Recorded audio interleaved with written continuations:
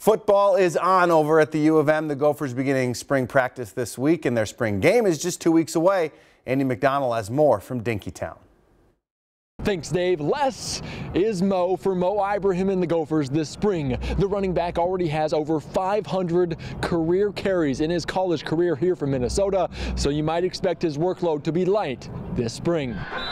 You need to take reps to understand the game. You can't just sit out and just say, I know it, I know all the plays. You have to get those reps. It's all mental reps. You have to understand the looks that's been given to you. And I think that Coach Fleck and Coach Burns did a great job with that, with just breaking down the game and making sure that I still get those reps without hurting my body as much. Ibrahim called this spring, quote, normal as compared to last year. And there's plenty of reps to go around for this deep Gophers team. There's a lot of bodies out there, which is good. And as a head football coach in the spring, that's the hardest part. It's hard to go home happy and joyful because, you know, you got two really good, a front seven, which you feel are getting better, and then an offensive line that's experienced that needs to continue to get better, but that's good on good. And then when the twos get in there, it's still really good on good.